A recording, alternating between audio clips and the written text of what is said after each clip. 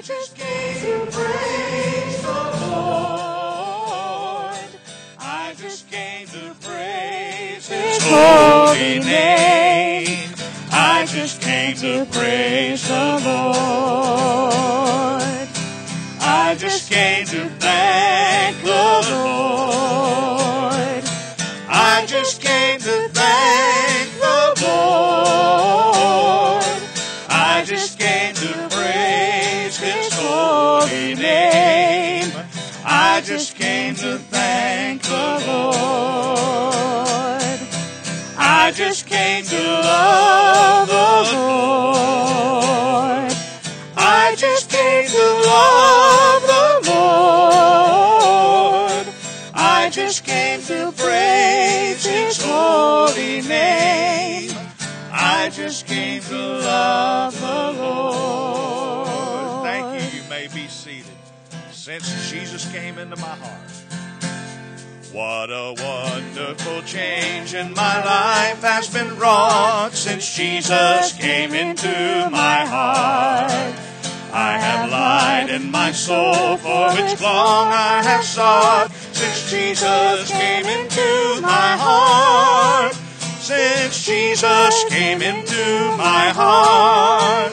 Since Jesus came into my heart. Floods of joy o'er my soul like the sea billows roll. Since Jesus came into my heart, I have ceased from my wandering and going astray. Since Jesus came into my heart, and my sins, which were many, are now washed away. Since Jesus came into my heart. Since Jesus came into my heart. Since Jesus came into my heart.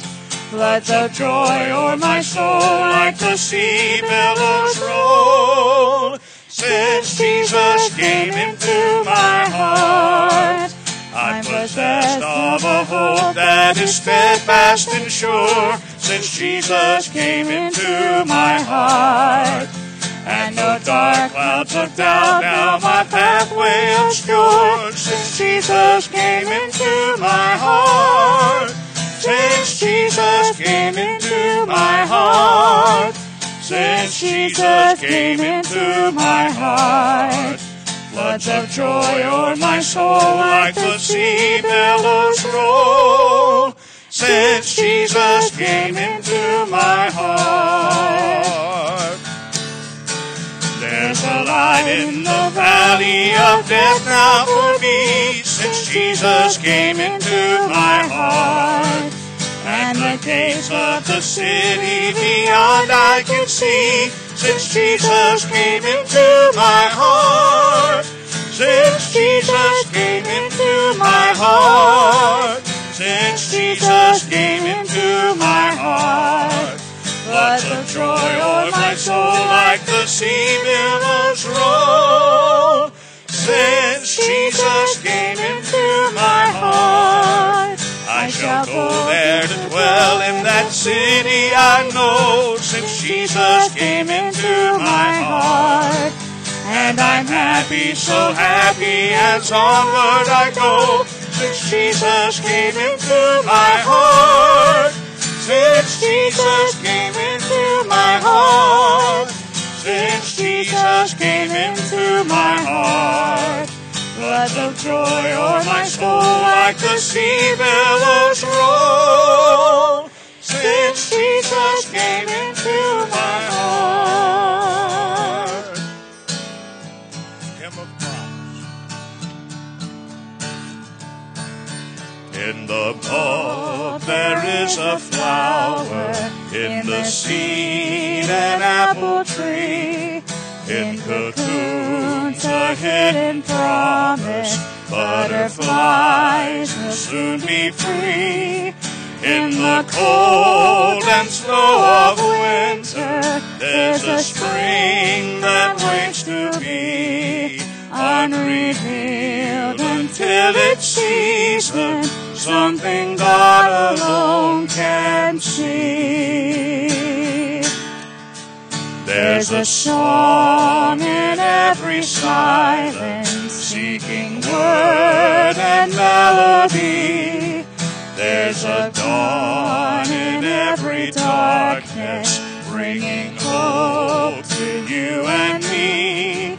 From the past will come the future, what it holds a mystery, unrevealed until it's season, something God alone can see.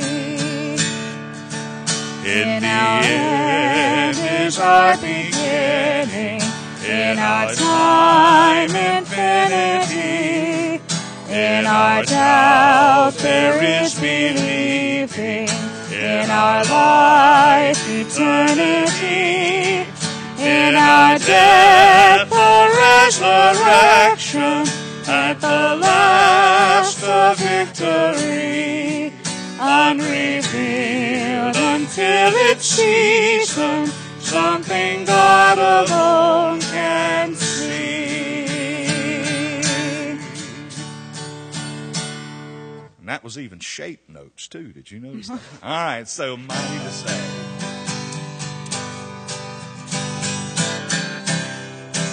Everyone needs compassion, a love that's never failing. Let mercy fall on me. Everyone needs forgiveness, the kindness of a Savior, the hope of nations.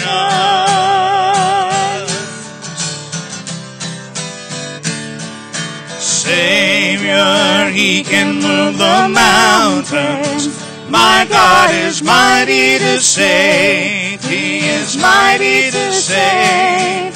Forever, author of salvation. He rose and conquered the grave. Jesus conquered the grave. Take me as you find me, all my fears and failures. Fill my life again. I give my life to follow everything I believe in. Now I surrender. I surrender. Savior, He can move the mountains. My God is mighty to save. He is mighty to save. Forever, author of salvation. He rose and conquered the grave. Jesus conquered the grave. Shine your light and let the whole world see. We're singing for the glory of the risen King. Jesus, shine your light and let the whole world see. We're singing for the glory of the risen King. Savior, He can move the mountains. My God is mighty to save. He is mighty to save. Forever, author of salvation. He rose and conquered the grave. Jesus conquered the grave.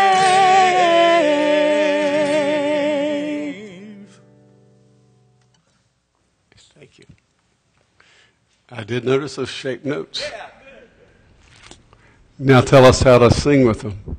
Yeah, I don't know what they mean. Man after my own heart. The Hymn of Promise, as a good segue, we had Roy and Tracy Udy entered the most wonderful of stages of life this week. They became grandparents. I recommend it highly. And Amelia, Ray, Charlotte, Conrad, Lean, Franklin, Martin were born May the 2nd, a little after midnight. Amelia is going to weigh 5'6", outweighed her brother, who was 6'6" and 6'5". All right, but she was an ounce bigger. Yeah. I don't know how long they were, but they were long enough. All right. Just beautiful way. We'll get some pictures up for next week here. So, congratulations. Wonderful. Yeah, clap.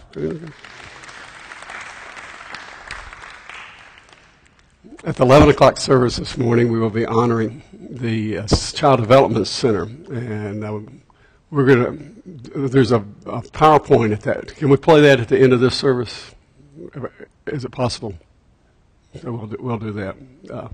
Anyway, remember that. How many of y'all have been to are graduates of the CDC, went to the CDC, worked at the CDC, or just love the CDC? Raise your hand. That's everybody. Yeah. We have a wonderful ministry of our congregation, and we appreciate all the work that is done up there. Our Old Testament reading this morning comes from the 116th Psalm.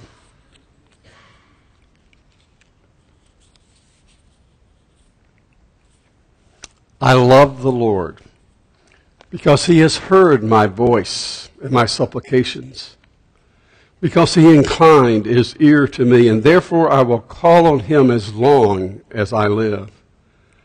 The snares of death encompassed me. The pangs of Sheol laid hold of me. I suffered distress and anguish, and I called on the name of the Lord. O Lord, I pray, save my life. What shall I return to the Lord for all his bounty to me? I will lift up the cup of salvation and call on the name of the Lord. I will pay my vows to the Lord in the presence of all his people, precious in the sight of the Lord and the death of his faithful ones. O Lord, I am your servant. I am your servant, the child of your serving girl. You have loosed my bonds. I will offer to you a thanksgiving sacrifice and call on the name of the Lord. I will pay my vows to the Lord in the presence of all his people, in the courts of the house of the Lord. In your midst, O Jerusalem, praise the Lord. And then the most marvelous of resurrection stories, I think, is the one on the road to Emmaus. Actually, read this one from the book.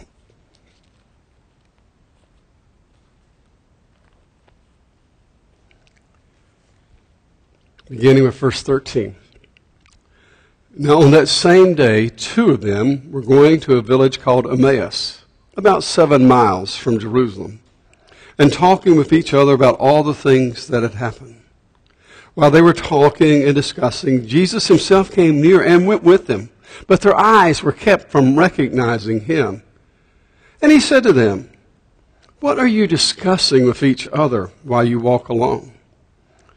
They stood still, looking sad.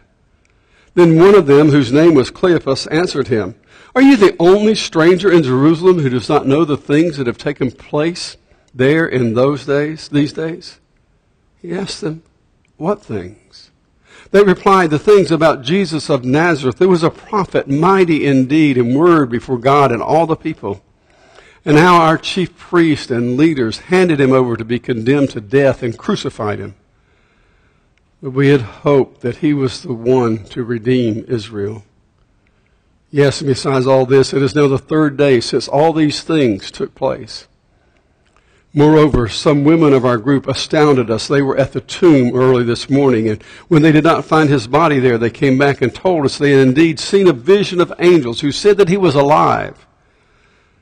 Some of those who were with us went to the tomb and found it just as the woman had said, but they did not see him." Then he said to them, "Oh, how foolish you are, and how slow of heart to believe all that the prophets have declared. Was it not necessary that the Messiah should suffer these things and then enter into his glory?" Then beginning with Moses and all the prophets, he interpreted to them the things about himself in all the scriptures. And they came near the village where they were going. He walked ahead as if he were going on. But they urged him strongly, saying, "Stay with us, because it is almost evening, and the day is now nearly over." So he went in to stay with them. When he was at the table with them, he took bread, blessed, and broke it, and gave it to them. Then their eyes were opened, They recognized him, and he vanished from their sight. They said to each other, were not our hearts burning within us while he was talking to us on the road, while he was opening the scriptures to us? That same hour they got up and returned to Jerusalem and found the 11 and their companions gathered together. They were saying, the Lord has risen indeed and has appeared to Simon. Then they told what had happened on the road and how he had been made known to them in the breaking of the bread. May God add his blessings to the reading and the hearing of his word. And may the bread of life be broken for us this morning as we break our hearts and spirits to others. May we pray. Our Father, we are thankful and grateful that we can come together this day. We're thankful for the beauty that is in it. We're thankful for the fellowship and love that we experience here in this place and that we share in your world. We pray that we would know something about what it means to walk with you and that we would see you, that we would know where you are. Open our eyes and our hearts.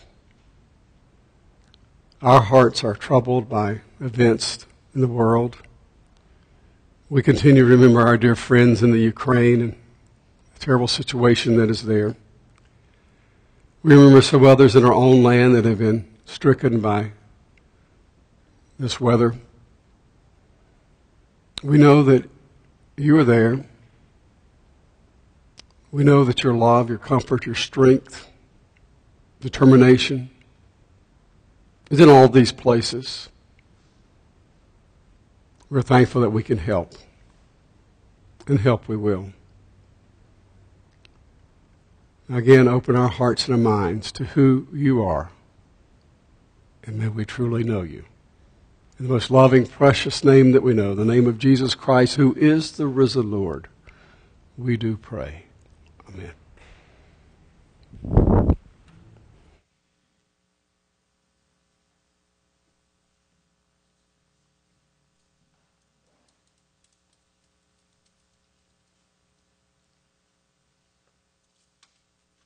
Let's join in singing Amazing Grace.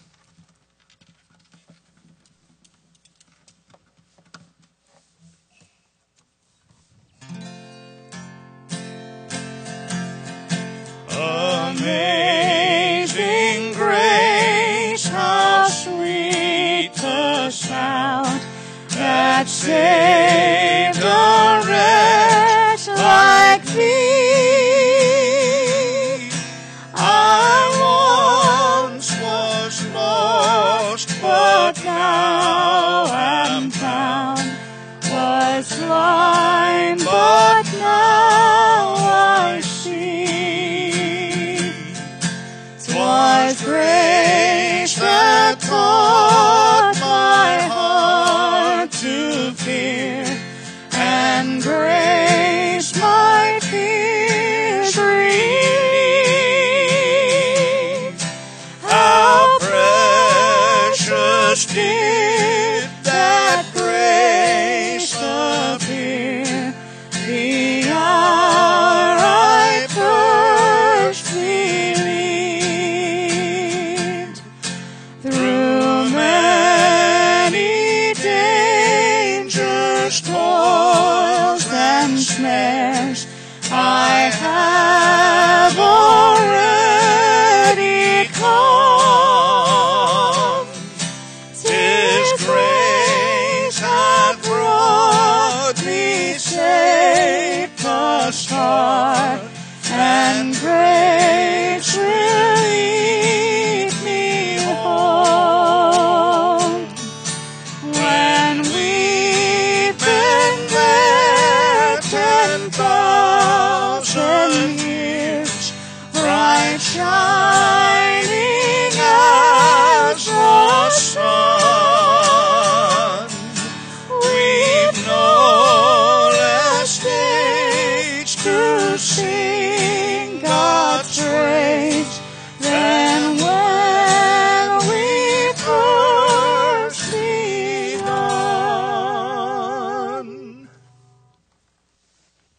Shall we pray? Our Father, you have shown us what it means to give of ourselves. This is what we do this day. We give out of the abundance of your grace. For you have graced us. You have gifted us. We are thankful. And now we return some of those gifts. We do so because it is a good thing to do. We do so because we share what we have.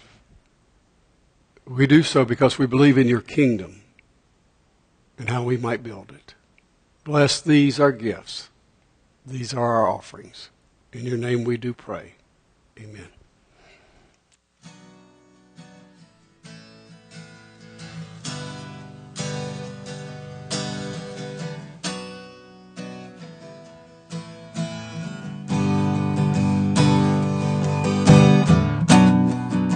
Savior, I come, quiet my soul. Remember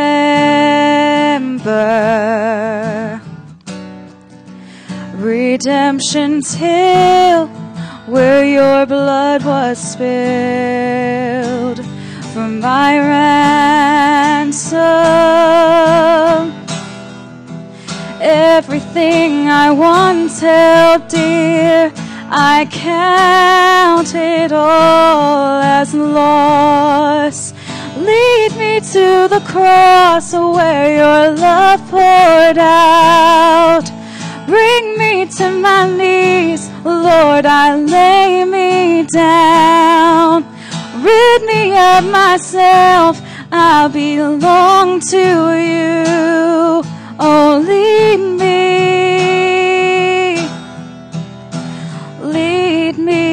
to the cross.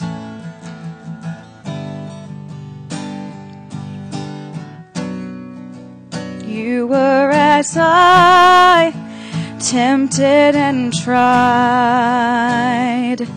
human. The Word became flesh, bore my sin and death. Now you're risen. Everything I once held dear, I count it all as loss. Lead me to the cross where your love poured out. Bring me to my knees, Lord, I lay me down.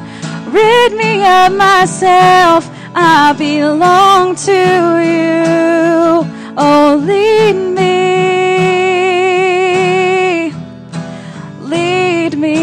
to the cross.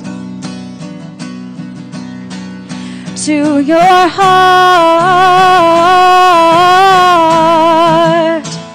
to your heart.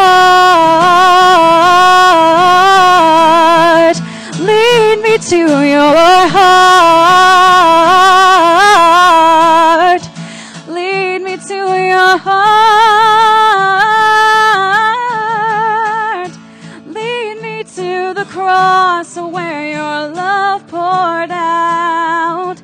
Bring me to my knees, Lord, I lay me down. Rid me of myself, I belong to you. Oh, lead me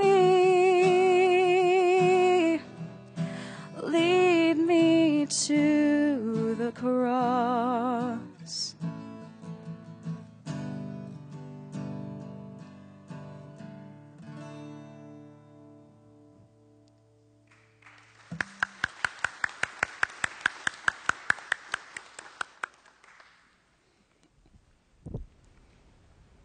Well, very beautiful. Thank you. This is the most wonderful story that Luke tells us. I love the Gospels and the different perspectives. They each give us a different way of looking at Jesus and who Jesus is and how Jesus is.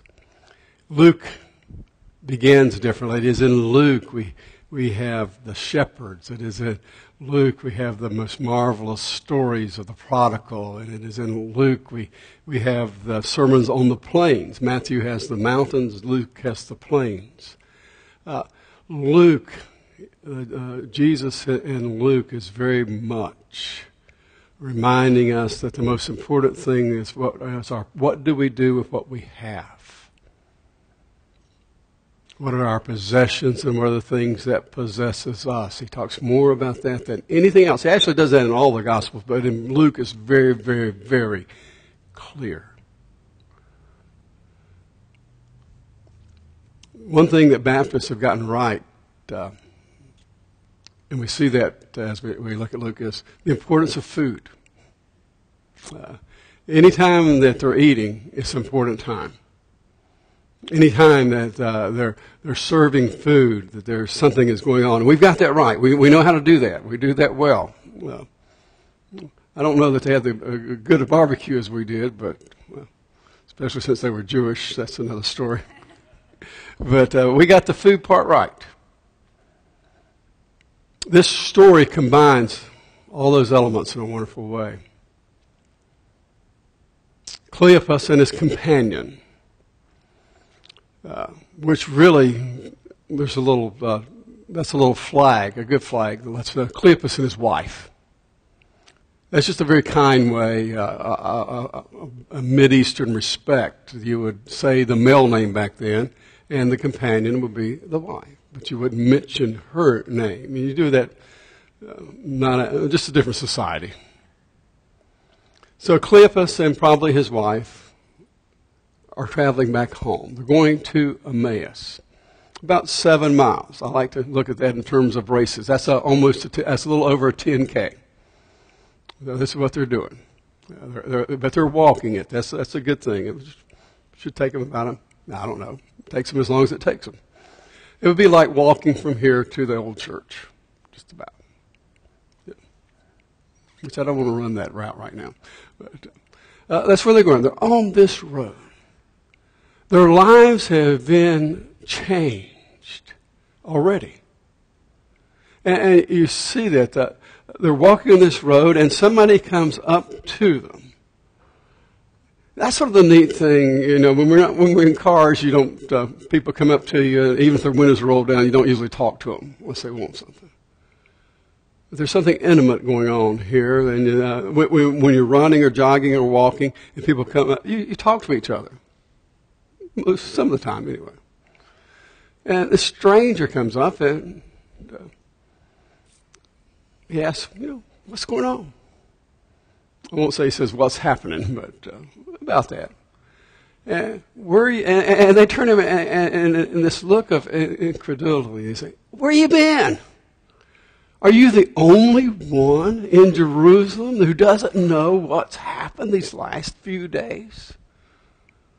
What world are you living in?" It's really not a polite thing to say, but it is so human. They say, "Yeah, what world are you living on?" And then the stranger,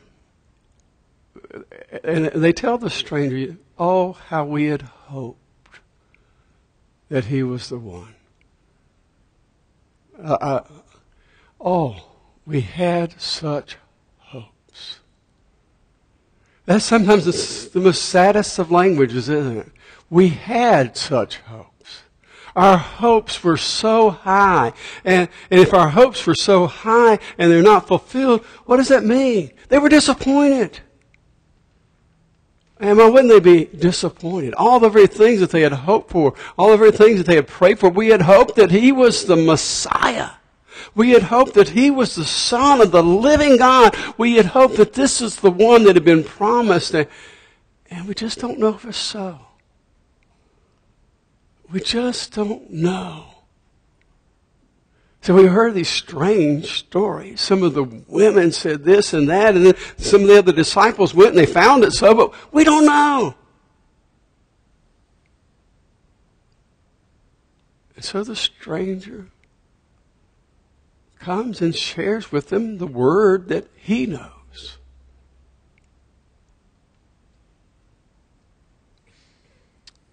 It was getting dark. were late. And they offered this. They said that they were at her home. The stranger asked if he needed to go alone. They said, no, come in. Come in and have supper with us. Come, let us share what we have with you. And they did. And they said then, he broke the bread. And when he broke the bread, they recognized that it was Jesus. And then he disappeared. There's another lesson and sermon in that too. And so they had finally got to their journey. They said, we got to go back to Jerusalem. So they walked back. And they found the disciples gathered again, and they said, we have seen the Lord. And oh, how our hearts burn. This is a story of the church. It is a story of life. It is a story of what it means to be the church. It is a story of what God has done in Jesus Christ. John Dominic Crossan said it is the greatest parable of the church. What does it mean to be the church? What does it mean to follow the risen Lord? What does it mean to know the risen Lord? What does it mean to call him Lord and Savior of our life? What is it that we are to do, and how are we to do it? How do we know Jesus? We find him on the road to Emmaus. They're walking along. Again, the stranger comes up. They said later, our hearts burn. Crossan says, that's the way it is a lot of times. When you read God's Word, when you talk about God's Word, you get a glimpse, you get a little bit of an understanding, you get a feeling that Jesus is around. But they didn't know it. They didn't take it. They didn't see it. They didn't really understand it. And you can talk a whole lot about Jesus. And trust me, a lot of people talk a lot about Jesus. A lot of people talk about a lot of everything. And then do very little about anything. So you could talk about Jesus, and you can see and you can understand just a little bit about Jesus. But when did they really know Jesus? When did Jesus come into their heart, into their life? When did Jesus change everything to them? When were their eyes lifted? It began when they did what Jesus always wants the church to do. He said, come in. Come in and eat with us. Come in and dine with us. Come in to share the meal that we have. Come in and you will be a part of who we are. Come into our homes. Come into our life. Come and stay with us. And that's what the church has to say to the world. That's what the church has. We bring food today. That's it. I was hungry and you fed me. We understand and we recognize and we see who Jesus is when he comes, when we give, when we are in this world. When they open their homes to this stranger, they saw Jesus. And they had what? They had communion. They shared the bread. They shared the life. You see, Cleopas and his companion, his wife or whoever, when they opened themselves up, they knew the Lord. They knew who he was. They knew how he was. And they knew this was the one. And they had to do something about it. They went back and told the others, we have seen the Lord. He is alive. Isn't that what the church has to do today? We have to welcome people into our house. Everybody. We have to welcome the stranger. We have to welcome the unloving. We have to welcome all of those have a place in our house. And we share with them the supper that we have. And we share with this world the food that we have, because that's who we are and how we are and what we are. And it is then, it's then that we see Jesus. It is then we see Jesus. When you were naked and you clothed me, when you're hungry and you fed me, when I was in prison and you visited me, when I was sick and you came to me, we see Jesus. For there he is. And by the grace of God, the reciprocal of that is also true. The world will see Jesus in us. And that's what it's all about. That's where we are. We're walking this road of life. And we can talk all we want to about faith. We can dot every I. We can cross every T. We can do all of those things. We can argue every wonderful argument about everything under the sun that we want to argue about faith. But the point is always going to come, are we going to practice the faith? Are we going to give of ourselves and our possessions? Are we going to give of our life? And when we give of our life, we will see Jesus. For Jesus is alive. And the power of that love knows no ends. Talk about it all you want. But when you start living it, when you start giving it, when you start seeing everybody in this world with a little different eye, then you will know Jesus. And you will know he is risen. May we pray. Our Father, we serve this day a risen Lord. We have seen him in the breaking of the bread. We have known him in the hospitality. Oh Lord, help us to be hospitable. Help us to welcome you into our hearts, into our lives, and to welcome others. Help us to see with a new vision. Give us the strength to be who we are and how we are and what we need to do. Oh Lord, we thank you. We thank you for your presence even here this day. For we see you. We thank you again and again and again. And now we will live our thanks out in our lives. In your name we do pray. Amen. Open our eyes. Perfect. Open our eyes. May we stand and sing our hymn of invitation. Open our eyes, Lord. We want to see Jesus, to reach out and touch him and say that we love him. Open our ears, Lord, and help us to listen. Open our eyes, Lord. We want to see Jesus.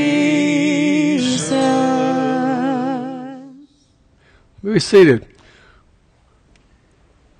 As you have done it to the very least of these, you have done it to me. That's the whole point of it.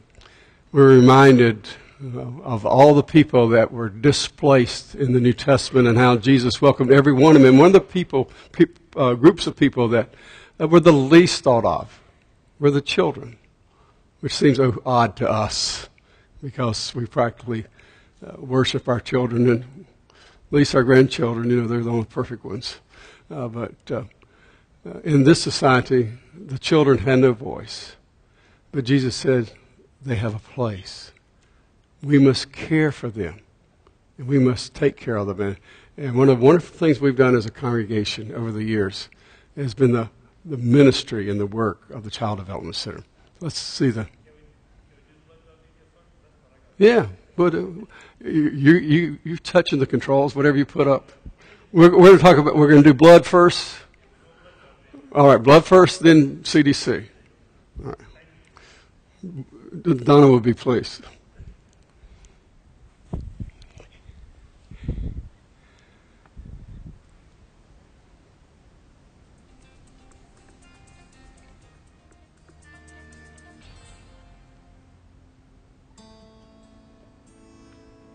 September 17, 2010, my daughter was diagnosed with leukemia. She was at risk of dying immediately. My wife is a cancer survivor, and she was hospitalized with those low white cell counts and was in need of a transfusion. I was diagnosed with sickle cell anemia as a child.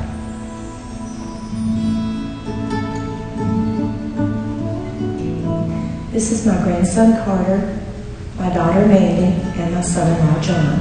To me, as a mother, watching my child receive something that could very potentially save his life, and did for 2 years, is amazing. And not having to worry about it being there was a relief. We had hope to the very end with Carter, and it was because we knew the blood was always there.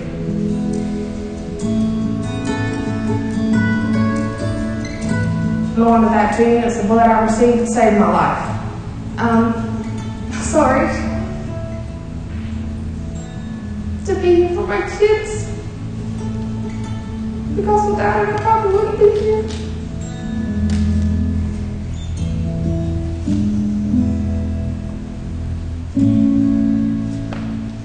Without a doubt, giving blood saves lives. 55 blood transfusions later, my daughter Justine is alive and healthy because of donations like yours. That's why you need to donate. The community blood center is not just for the patients, it's for the family too. I need blood transfusions because it helps me stay in school and stay home, stay healthy. Often when cancer patients are going through chemotherapy, their white blood cell counts will get depleted. They'll end up in the hospital, and sometimes they have to have transfusions. If you could save a life, would you? We see a lot of bad traumas and a lot of bad medical issues where people need blood donations. Giving blood is easy. The number one reason people don't donate is because they haven't been asked. I'm asking. People say the number one reason why they don't donate blood is because they're not asked. I'm asking you right now.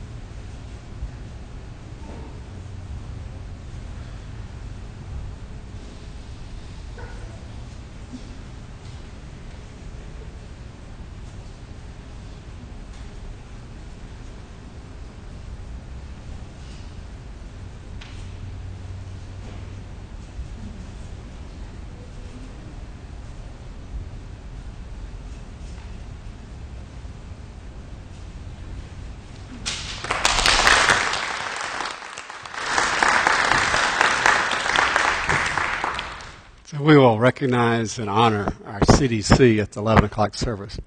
Ann Benfield, the Director of Cooperative, Cabarrus Cooperative Partnership for Children. I'm going to get it right. She can tell you exactly how important these first 5 years are. And the most important years of a child's life, those first 5 years developmentally. And what the CDC does to help give the children the very best environment just says everything. What a wonderful ministry. You want to add anything to that, Bruce? All right. We'll say more about the blood?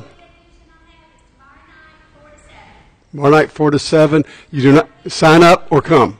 Yeah. All right. And you've all been asked now. All right. Bruce is the deacon of the week. The deadline for the youth to sign up for Casville is today. If you have not been getting the church emails, we switched mail providers. You need to email me because some things didn't get ported over. I like that word, ported. Anyway, but it didn't do any good if you didn't get them. So if you're not getting the emails from the church, email me, esayers@vnet.net, and we'll make sure that you're on the list. Unfortunately, we don't know who's on and who. We know who's on, but the emails and names aren't. We can't figure out who you are. Oh, that'll preach too.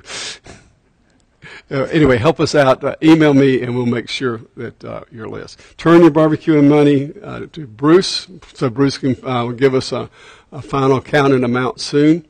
VBS, all the stuff we need. We need stuff for rain. Paper products, laundry detergent, dishwashing detergent, toothpaste, shampoo, deodorant, and cleaning supplies. Today was also Food for the First, but if you forgot that because we didn't have the newsletter this week, we'll take the food anytime you want to bring it. Bring it next Sunday. A good thing to do. Anything else? Bruce?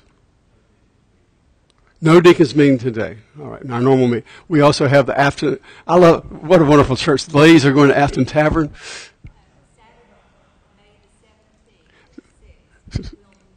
We need an account for the ladies that are going to Afton Tavern May 17th at 6 p.m. Sealery today. What a wonderful. Don't you love this church? It's fun. See, it's about food. All right, anything else? We're glad that you'll stay for the benediction.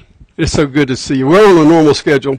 Again, the Joy Club, the senior, which is anybody that thinks they're getting old, they're having their annual breakfast brunch, country ham brunch with sausage. They eat at 11, so that really is brunch. So come on out. Even if you just want to be a mascot for the day, come on out and have fun. It's a good time. We got some good cooks. And, it's fun. So, blood pressure checks will be done afterwards. Now go out into the world, because out in the world is where you're going to see Jesus. When you invite that world into your life, you will see Jesus when you share his love, when you share who you are, when you share what you are, when you know that you're a child of God. He is risen. He is risen indeed. Go and live like it. In the name of the Father, and the Son, and the Holy Spirit, we do pray. Amen.